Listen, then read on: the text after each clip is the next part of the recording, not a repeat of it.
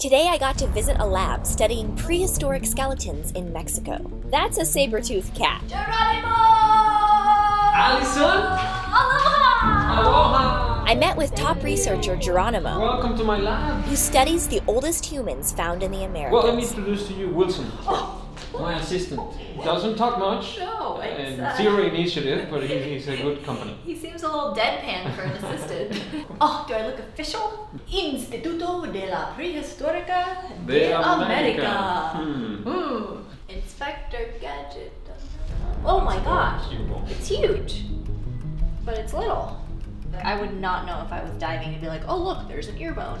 He found the ear bone deep in an underwater cave. It's one of the oldest on From Earth. the auditory canal.